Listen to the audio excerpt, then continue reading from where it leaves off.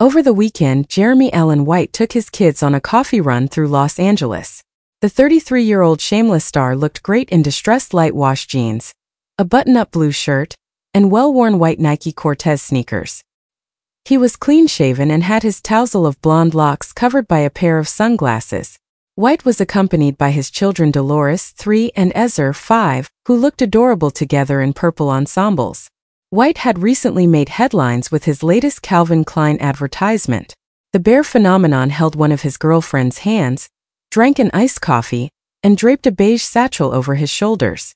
It coincides with the celebrity's court-mandated custody schedule, with her 33-year-old ex-wife Addison Timlin. Less than 4 years after their October 2019 wedding, Addison, an actress, filed for divorce from Allen in May 2023.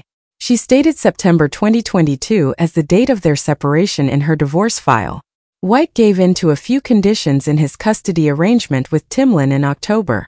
One of the requirements states, according to sources, that he must follow the daily alcohol testing regimen in order to spend time with their kids. In the event that the test results are positive, the actor's custody rights over the kids will be suspended until further measures are determined. According to court records, the custody agreement also mandates that he attend 2 Alcoholics Anonymous (AA) sessions each week in addition to other forms of therapy. After parting ways with Timlin, the actor went on with 31-year-old Spanish singing sensation Rosalía. This past May's Mother's Day, Addison uploaded a carousel of pictures of the former couple's children on Instagram as a way to reflect on parenting. "I think I'm a good mom for the most part," she wrote. "When I see them, they are well-fed, clean, and content. When they aren't, I try to picture myself as a polymorphous energy of compassion and quiet.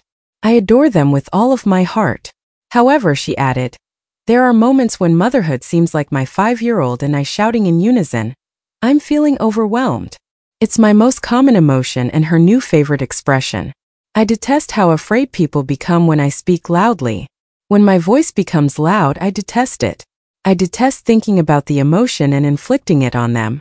I even detest picking them up afterwards and offering my apology. However, I adore the physical sensation I get when I hold them in myself. I adore that I get to hold my mother and all the mothers I know the moment I do.